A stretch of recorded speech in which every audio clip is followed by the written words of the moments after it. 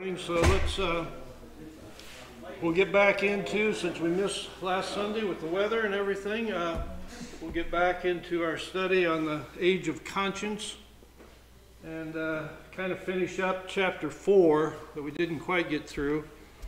And then I'll be moving on to chapter 6 after that. And we'll get into the pre-flood time frame. And so there's several things in this that we can, I guess I kind of got it in a question form on the outline. Who are the sons of God and who are the daughters of men as we get to chapter 6. So we'll be talking about that. Not as extensively as Raymond did, but in his study, but we will cover that. So anyway, let's begin our time with a word of prayer and get right into our study. Gracious Heavenly Father, we thank you, as always, for this new day, this warmer day, and we thank you for the sun shining and the signs of warmer weather and spring around the corner. We look forward to this time of year, Lord, when things come forth from the ground. And we also look forward to the time of celebrating the resurrection, the day in which Jesus came forth from the ground, out of the grave, and overcame death and brought us the hope that we have in him of eternal life. So we thank you for this time of the year that reminds us of those things, and we ask you now, Lord, to be with us by the power of your Holy Spirit in our time of study in the book of Genesis. Guide my teaching. As always, I pray, Lord, that it be true to your word. If I get off track a bit, Lord, bring me back. But I just pray, Lord, that it can open our minds and our thinking and our understanding of your word as we continue to, as best we can, search for your divine agenda and try to understand your agenda from the past through the present into the future. And so I thank you for this opportunity. I thank you for the people who have come. I thank you for the people who will be listening in as well. And I just pray that the Holy Spirit will truly guide us and encourage us and direct us and be our teacher. I thank you for this time and the people that have come. In Jesus' name, amen. Okay, where I'm going to pick up on the outline, if you all have the outline, page 1. We're right kind of down at the third topic. We'll be starting the third topic later this morning. But right before that, I have a couple things I want to clarify or elaborate on a little bit more. And so I'm going to be talking about this word, took, because we had it first here in chapter 4 with Lamech, the offspring or generations down from Cain, in the line of Cain. And he took 2 wives. But we'll also be looking at this word, the same word, when we go to Genesis 2, where it says the sons of God took the daughters of men. And so we'll deal with that too. It's the same word. So I'm going to talk about a little bit that word. Then I also want to fill in a couple blanks that I didn't cover on the difference between the name of Cain's son, which on the genealogy in chapter 4, we pronounce it Enoch in our English language, but it's really Kanok in the Hebrew, and that's the same name as in the line from Seth, the 7th generation Enoch, that was taken to heaven alive. So you have a similar name in Cain's line, who was Cain's son, to the 7th line in the Seth line. And so, but then you also have, because it creates a little confusion, the son of Seth in chapter 5 of genealogy. His name is Enosh. Enosh, and it looks similar, but it's pronounced differently. it doesn't have the Kehet at the beginning, it has the Aleph as the first letter. So anyway, we'll talk more about those descendants. And then when I get into chapter 6, we'll talk about this issue of the sons of God and the daughters of men. And then the term Nephilim that comes in Genesis 6:4. Okay, so let's just talk about that word, which will set up chapter 6 as well. Took, and again, I've told you in my NIV translation, it translates it as married. It does the same thing in chapter 6, translating this word in Hebrew to married. And that's a very loose term. It's the lamed, the quath, and the kehet. Three characters. It kind of has a guttural sound, and it literally means, it has several different meanings, but the ones that I think are most relative to the situation with Lamech in the line of Cain, as well as what was happening in the days before the flood. And that's that this word more properly means to seize, to carry away, to take, to buy, to fetch. And I would say it implies a sense of force with it. So overtaken. And so it wasn't that the women involved here, the two wives of Lamech, necessarily voluntarily committed to the relationship. He took them. So, but it's also the first evidence of polygamy in the Scripture too. And I don't believe God anywhere in His Word approves of polygamy. Now, others did it, even who were righteous in the eyes of God, essentially, because they believed God. I mean, David had several wives. Abraham had wives, so Jacob, 2 wives, and so on. But I don't believe anywhere God authorizes polygamy. But that can be debated. So, and it is by many people. Obviously, the Mormon religion continues to practice it in some fashion, and Islam does too. So. Okay, so anyway, so that's covering that word. I just wanted to clarify that and clarify the 2 sons, because when we get to the son of Seth, Enosh, we'll find at the end of chapter 4 here, the last line in chapter 4. I'll just touch on it now, and then we'll talk about it in a little bit more. It says, at that time, Seth also had a son, and he named him Enosh. And that's this word here, Enosh. And it's different than Enoch. But Enosh, and then it goes on and says, at that time, this is a very curious statement. So I want anybody's thoughts on this. I have my opinion. At that time, men began to call on the name of the Lord, Yahweh. This is the first evidence of men going directly to the Lord.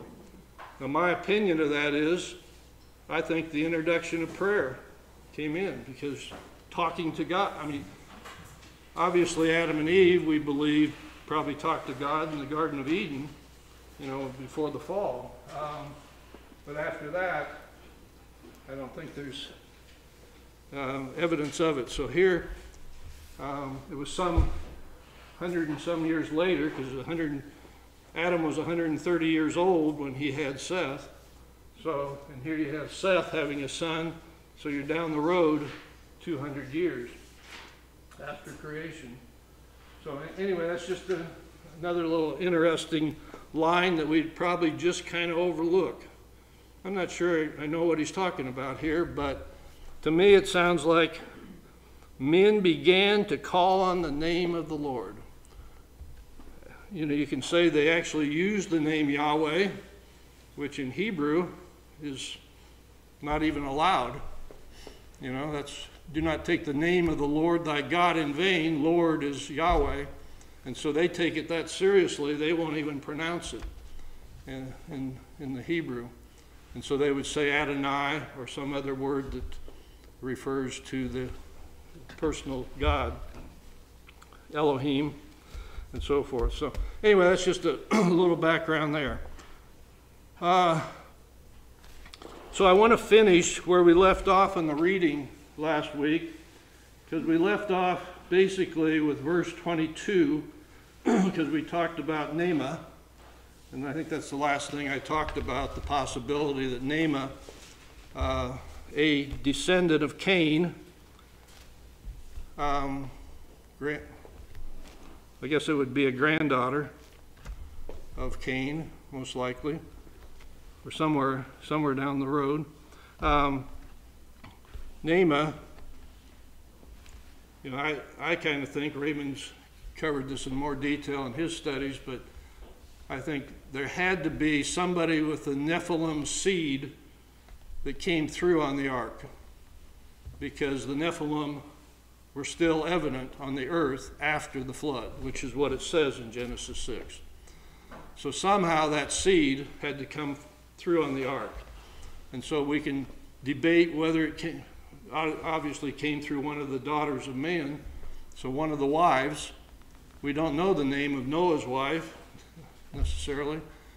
Some think it might be Noah's wife, but I think it's more likely one of the son's wives, and the most likely suspect would be Ham's wife. So that's kind of where I left off last week, with just giving my opinion on where that name may have played a part, particularly as we read on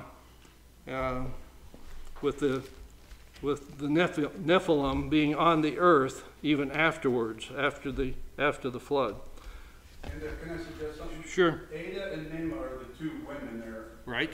And Ada's name goes on to name some of the Arab or Islamic towns, we would say. Okay. And Nema is the name of the only wife named of Solomon, and she's a Canaanite wife.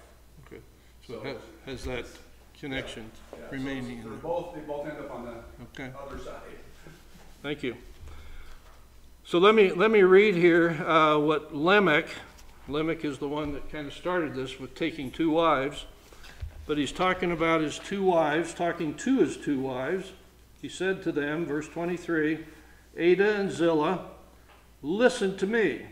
So he's demanding that they listen to him. Wives of Lamech, hear my words. I have killed a man for wounding me, a young man for injuring me. So apparently he's admitting to the fact that he's done just as his great level of grandfather with Cain did with his brother, but he killed a man.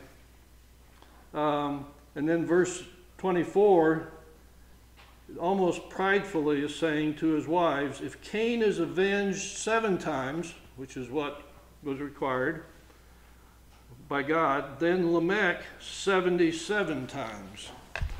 So it's even more important that if vengeance comes upon Lamech, that it be punished even to a greater extent. So that's what he's saying. It's kind of a very prideful statement. 77, I guess I was just thinking is 7 times 11, and the significance of that I haven't quite figured out, but it's a multiple time. You know, Jesus said, forgive 70 times 7, and that'd be, you know, and so it's there's some essence to a greater, I mean a far greater requirement, and so that's kind of where that's left. And then I've read verse 25 before, which is where Adam lay with his wife again, and she gave birth to a son and named him Seth, saying, God has granted me another child in place of Abel, since Cain killed him. And then this verse that I mentioned before, Seth also had a son, and he named him Enosh. Enosh means mortal man, and this Enoch here means initiated or started. And so there's some essence of that. You know, Cain's first son, and the city was named after him, and so there's perhaps a meaning in the initiated there on the Cain line. But we also know with Enoch, the seventh from Adam, who was taken to heaven alive by God, that's the first initiation of rapture, if you will. And so God took him to heaven alive. We also believe, as we move on here to some of the Apocrypha books, the book of Enoch happens to be an Apocrypha book, and I know Raymond studied it. I haven't read it completely, but just a few things in it. Gives more expansion on this concept of the Nephilim and so forth when we get to chapter 6 here. But I think it's important to realize that there is other writings that expand our information, but for whatever reason, they were not put in the canon of Scripture. So we have to accept that God orchestrated that, and there was a reason for it when the church fathers, made the determination through the Holy Spirit of what would go in the canon and what would be kept out. But I don't see anything wrong with looking at these Apocrypha books from a potential historical basis, an understanding, a broadening the understanding. So we do look at them, but we don't take it as God's inspired word. So that's the important thing to realize. So let me talk about this phrase. At that time, men began to call on the name of the Lord. And unless anybody else has other thoughts on this, what does that mean? Even I think through the line of Seth, who was the replacement son for Abel, I think mankind began to realize that they could call upon the name of the Lord. They could go to the Lord, and I believe that's prayer. I believe they realized there was prayer. I don't see any evidence that the line of Cain did that, but in the line from Seth, it appears it's just kind of a byline. It's kind of just there. So what do we do with it? Can I? Go ahead, please. There's some teaching that word should be profane the name of the Oh, really? Okay. But I disagree with that, and the reason is because it's in the context of the verse. Mm-hmm. Seth, which is the line of the seed, right, was also born, and he called his name Enosh at that time. So Cain's line is going to die out, except for the wife right, that came across. But Cain's line dies out. Yep.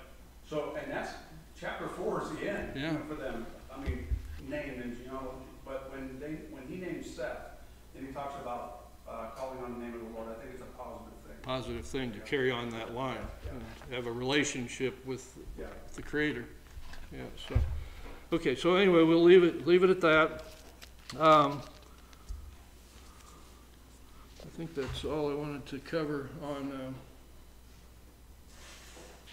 So I'm not going to read through the rest of the genealogy in chapter 5. I've done that before in the Innocence Age, talking about each generation, the 10 generations from Adam to Noah, and how many years most of those they lived. It was nearly 1,000 years, most of those generations. And so I believe the natural death that would come to man because of Adam and Eve taking of the fruit was not an instantaneous death, but it would come. And it would come in the prophetic way in after living 1,000 years for most of them. So anyway, we've covered that. The only thing at the end of chapter 5, verse 32, sets up the account with Noah. So, and it tells us after Lamech died, and as I've said, that if you calculate the years, he was 777 years old. That's Noah's father. it will take you right to the 5 years before the flood. So I mentioned it before, but it's worth repeating. The righteous line, if you want to call them that, the line through Seth, down to Noah, and Noah was found to be the only one righteous in his day. And I think God had prepared the way that none of the others that were in that righteous line before them would be alive when the flood came. And that was followed up. And so I think that's another act of grace on God's part, to have to go through that experience of dying in a very gruesome way in the flood. And but anyway, that kind of takes us to the end of the genealogy and sets up that Noah was 500 years old. So we can, and he became and that's when he started having his children at 500 years old, if you can imagine. I can't keep up with my, so. Yeah. I'm not sure if that makes him wise or... Yeah. That's a good question. So is there any indication, Gary, of whether, I mean, if you started having children at 500,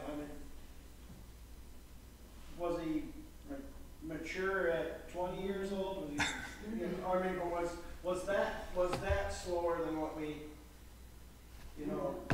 have now?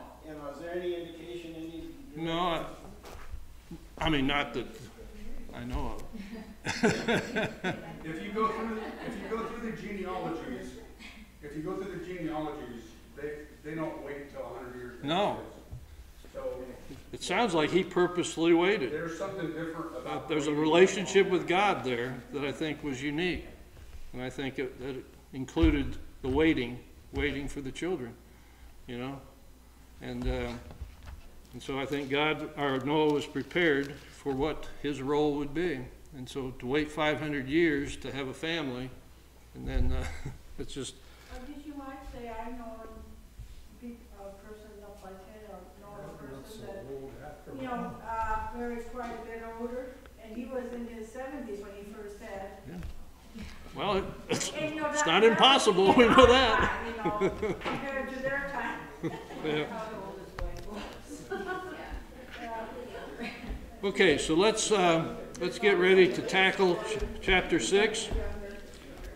And I'm just going to read the first 2 verses to start with, and then we'll kind of get into some of the broader discussion. I didn't get a chance to write everything on the board here. I wanted to with the terms, the Hebrew terms and so forth, so I'll just talk about them.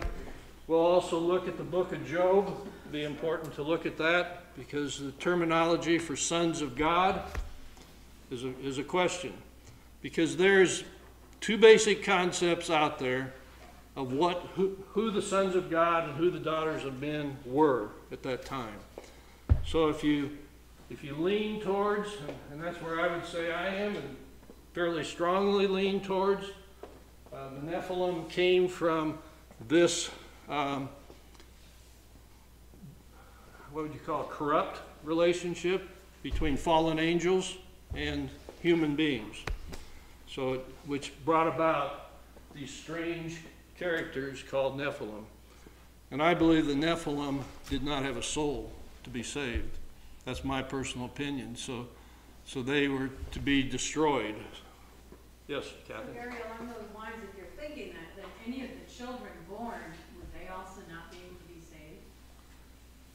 That had Nephilim seed in them. Yeah. We can't be fully judgmental, but it would seem any of that, would be very much a danger. The name Nephilim means to fall. Fallen. So Eam is all of them. Yeah. Plural. Right. So the Nephilim were born without being able to. They were almost like animals. Yeah. Yeah, and it does seem to relate to the fallen angels. I mean, as we've talked about Lucifer, where Lucifer came from, and the fallen angels that went against God, rebelled against God, and God threw them out of heaven. And so they had to go somewhere, and so something happened in this period. I think the book of Enoch, which is an apocryphal book, but seems to relate that this started happening in the era of Jared. And Jared was on the genealogy, the sixth from Adam, and he would have been the father of Enoch. So I believe part of the reason why Enoch may have been taken by God was as a righteous man to get him out of here, out of that situation, because the Nephilim would become more and more corrupt and evident on the earth and multiply, and would lead ultimately to the flood being necessary by God. So that's just my thought on it. I think it makes sense that the Nephilim didn't exist until this relationship came about, and that had to come about at a certain time. And so the book of Enoch seems to imply that it was in the days of Jared on the genealogy. So anyway, okay, so let me read these first two verses, and then we'll get into it and see how far we get this morning. When men began to increase in number on the earth, and daughters were born to them, the sons of God, we'll talk about that terminology, the sons of God saw that the daughters of men were beautiful, and they married any of them they chose. Again, it seems like they're taking them, by force. Yeah, Dave. So these angels were able to take the form of a human man, or? They were able to procreate in their form. That's what it appeared. We know that happened because if you take, like, when God came down and saw Abraham, there was two men with him. Yep. Yeah. So now the question is, well, they look like men. Can they act like men? And the answer is yes. Yeah. And by the way, in the Hebrew, that word is took, and they took as their wife. Right. Yeah. That's what I'm saying. It's the same word as up here with Lamech, and it's just this word, lekok, and literally means to seize or carry away. How do you pronounce that Hebrew word? Kind of thing. How do you pronounce that Hebrew word for took? How do you pronounce it? Yeah. Sorry, I just didn't hear what you said. Just say took. It's kind of a guttural sound, because the kahet at the end is like you're clearing your throat.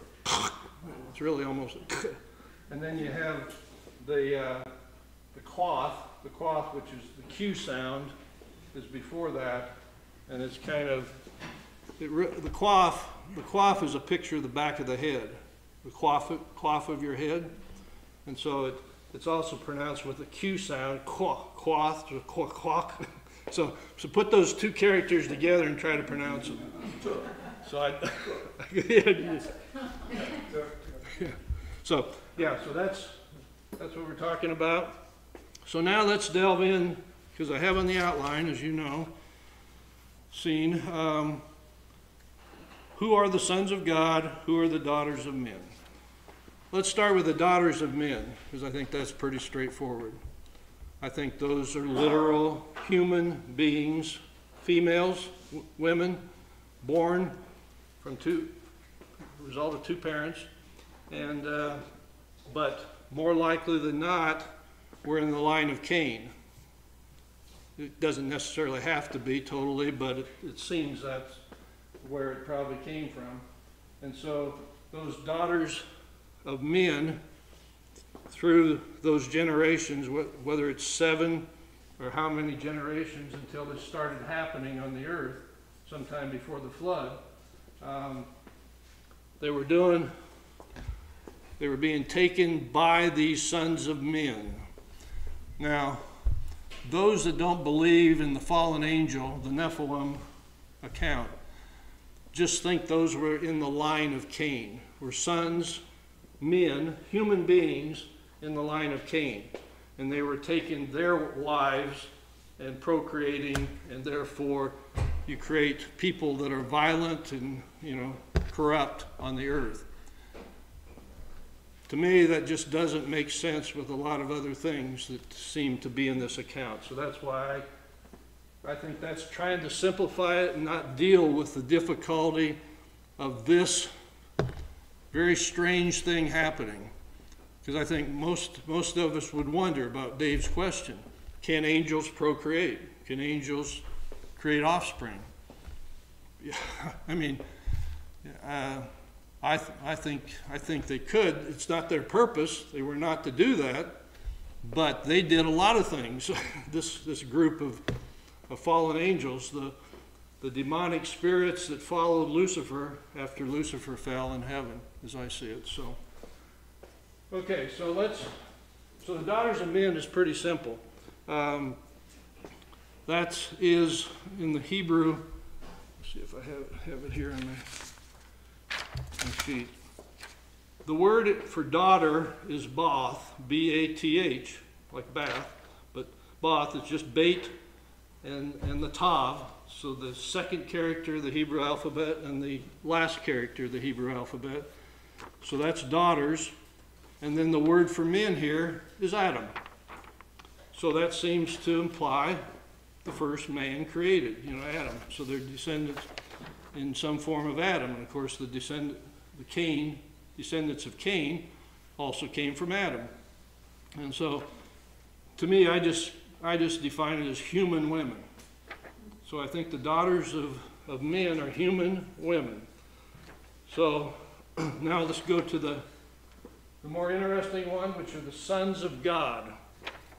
Because we know that Adam was a son of God, right? I mean, we would refer to Adam because he was created by God and made a son of God. He was directly made by God. That's the key. Directly made by God, yeah.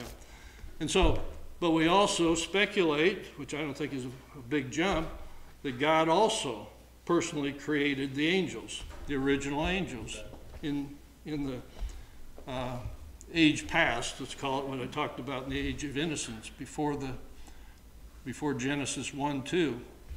Anyway, and we have some evidence of this, and we can, let's do it. I think we can, I won't spend a lot of time on it, but if we go to the book of Job,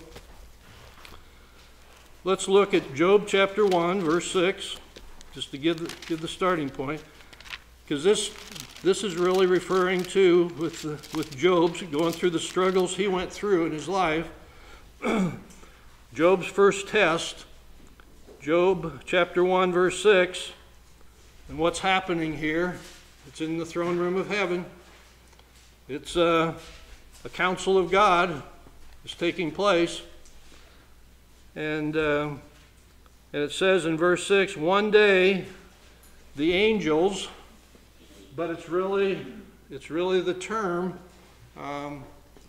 for the sons of God, the same word. Let me give it to you. I don't have it on the board. Ben is the Hebrew word for son. And so if you put a yod at the end of it, it's just bait, noon, and then a yod at the end, which would make it plural, I believe. So Ben made plural as sons. And then God here is Elohim. Elohim is the God that's referred to in Genesis 1:1. In the beginning, God, Elohim. And Elohim is a plural God. Which I believe indicates the triune God who created everything, the heavens and the earth. But that's who's being referred to here. The sons, Beni, of Elohim.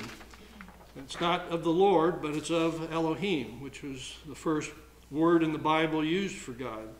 Gary, Yes. in my Bible it says, now there was a day when the sons of God came to present themselves before the Lord. And Satan came also. Yeah, your King James would have sons of God. Mine has the sons. Yeah, not angels. and so, some would just liberally, depending on their attitude towards this, they would.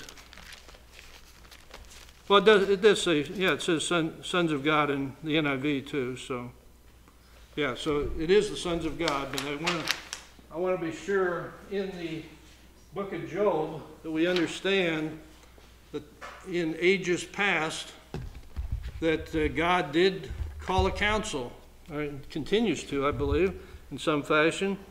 And the angels were present before the Lord, and Satan was there. Verse 6.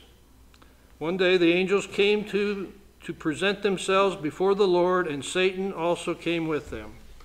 So he's there. The enemy is there. So he's going to call upon the counsel of God to give him authority over Job, to test him. And most of us who know the story of Job know how much testing he went through. And God granted that. But the angels were there. So you have that one in verse 6, and then you go to chapter 2, and you have it again, chapter 2, verse 1. On another day, the angels, or sons of God, came to present themselves before the Lord, and Satan also came with them to present himself before him. And the Lord said to Satan, "Where have you come from?" And so he's obviously been wandering around over the earth, seeking whom he may devour. So after the fall of Lucifer in heaven, even back in the time of Job, he was roaming the earth. And so I think with those two things in mind, and then we can go one other place in Job, which I always like to go to, is chapter 38, because this is God talking to Job directly. And you just can't overlook, the clarity of God when Job was complaining about everything that was happening to him and so forth. And so starting at verse 4, well, I'm going to start at verse 1 just to set up the whole thing. We'll go through verse 7. Then the Lord answered Job out of the storm. He said, "Who is this that darkens my counsel with words without knowledge? Brace yourself like a man. I will question you, and you shall answer me." And here's God's word. "Where were you when I laid the earth's foundation? Tell me if you understand. Who marked off its dimensions? Surely you know. Who stretched a measuring line across it? On what were its footings set? Or who laid its cornerstone?" Now verse 7. "While the morning stars sang together, and all the angels shouted for joy." So the picture here is that there were a certain group of what I would call angels that were called morning stars. And those words in Hebrew are a little bokur, kakag, again. So it's not the same term that angels have. And so it's and really the angels here also are called the sons of man, or sons of men, or sons of God. I'm sorry, sons of God. So it's that term ben Elohim, and so that's what's being referred to here. So with that all in mind, let's go back to Genesis, because I think this makes more sense that the sons of God had an angelic form to them. And so the question is, what angels? And how did this all come about? And so then we have to go to the term Nephilim. Nephilim, which is in verse 4, 6:4. "The Nephilim were on the earth in those days, and also afterwards, when the sons of God went to the daughters of men and had children by them. They were the heroes of old, men of renown." That men of renown is an interesting term. I didn't have time to put all this on the board, but it literally means Enosh, the name of Seth's son, and Shem. Shem is the same word in Hebrew for name. So, men of renown, or those of renown. So, It literally means Enosh, Shem. Just an interesting term, two names in the ancestry that would fit there. So that's how they're described. Now, as Raymond mentioned earlier, there's another term here that's a core word of Nephilim. The base word is Nephel. Nephel, and so if you look that up in the Hebrew, it has the first three characters of Nephilim. That's the base word for in Nephilim, and it just literally means the fallen one. So there's a sense that these are fallen angels. They're rebels from heaven. They probably were the third of the angels, or the group of the third of the angels that were cast out of heaven by God when Lucifer was cast out of the throne room of God. So, Dave. So these sons of man, or of God, I mean, are still around. They didn't turn to man and get lost in the flood. Their offspring did, but they're still around as evil spirits working with the devil. We'll see if we go to Jude, books in the New Testament. Some of these fallen angels that got with women and had offspring, Nephilim were created, were cast into the prisons of hell and are being held there until the day of judgment. So some have never been released, but then there's others that still are out there, and that would be the demonic forces that we all deal with, whether we realize it or not. That are still very active, and they're active in this country. I hate to say it. Men of old or renown is not a good term. Well, not related to them, yeah. So then that's who it's talking about. But So Enosh and Shem it is. yeah, it's the names. The names are, honorable names, I guess. Enosh would be honorable, and so would Shem. The line of Noah through which Jesus would come.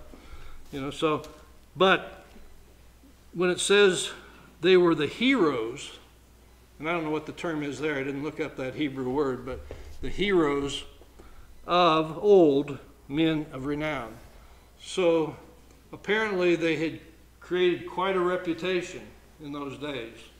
They were well known, became well known upon the earth. And of course, you have several generations there from Jared all the way to Noah that the Nephilim would have continued to increase. And so much of the corruption on the earth. They would be heroes of men, not heroes of God. Good. Obviously. Yep, good. Yep, exactly. Men looked to them, Right. marveled at them. They were probably strong. You think of the image of Goliath in the New Testament, or in the days of David. So Goliath, you think of Nimrod, possibly, and we'll talk about Nimrod when we go to the Tower of Babel situation. And he was a descendant through Ham, and probably was a Nephilim. Again, that's why I think Naamah probably brought forward the seed on the ark, and her sons, perhaps at least one of them, Nimrod, became a true Nephilim. And he was in God's face. And so he had to be destroyed. So there's a lot to this, but some of it becomes like folklore. Because you can't pin everything down precisely as to what God is telling us here. So we have to use other sources to get us to where we want to be, so in our understanding. I think we better stop there, and we'll pick up on this next week and prepare ourselves now for our time of worship. Let's pray. Heavenly Father, we thank you for this time you've given us to be in your word, to be studying your word, looking through the ages, from age to age, Lord, and your divine agenda that you have told us. You've told us what has happened in the past. It's in your word, and we can study it, we can grow in our understanding, we can continue to try to search and ask for the guidance of the Holy Spirit to help us understand better as best we can. So we have the past history, and you've given us faith through Jesus Christ by the Holy Spirit coming into us. And so we can believe you and we do believe you. And so we believe your word. And so as we experience things in our lives, in our culture, where do we turn to for truth? We need to search for the truth, and we need to start with your word. So thank you for giving us your word. Thank you even for the struggles and understanding much of your word, or a lot of your word. But we ask for the guidance of your Holy Spirit to increase our understanding, and particularly look at the things that are most important for what we are to know. So thank you for this time we've had, and I thank you ahead of time for our time of worship. I pray that you'll prepare the people that are coming into this place for our time of worship, that your Holy Spirit will be moving among us in a way that will draw people to you, that through the music, through the prayers, through the word that's shared, through the message that's given, through the time of communion, through every part of our service, Lord, that you will make it a personal experience for each person that comes into this place. So I thank you ahead of time for what you're going to do then. And I just give you all the praise and the honor and glory. In Jesus' name, amen.